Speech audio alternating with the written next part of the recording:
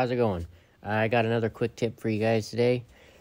Today I'm going to be showing you guys how to disable the 120 hertz refresh rate on the iPhone 13 Pro and 13 Pro Max phones. So the process in doing this is actually very simple, but the place that Apple actually has the toggle is a little bit strange. But anyway, let's go ahead and jump into settings here and scroll down until we find accessibility right here. Open that, and then under the very first section here under vision, you'll see a tab called motion.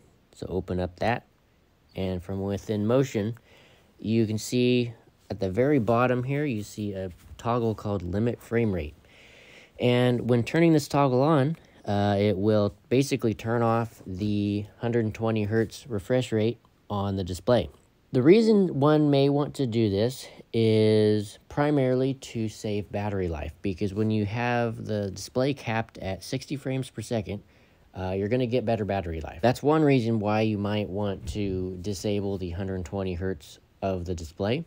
The second reason may just be that that particular person might not like the higher refresh rate of the display, and they prefer 60 hertz for their eyes and or viewing experience. That may be the second reasoning to disable the higher refresh rate.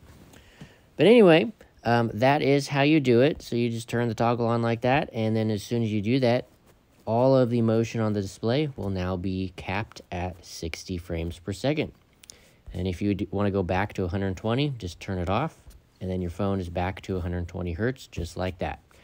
So anyway, that is it for this video. Hope this helped you guys out, and I'll see you guys in the next one. Peace out.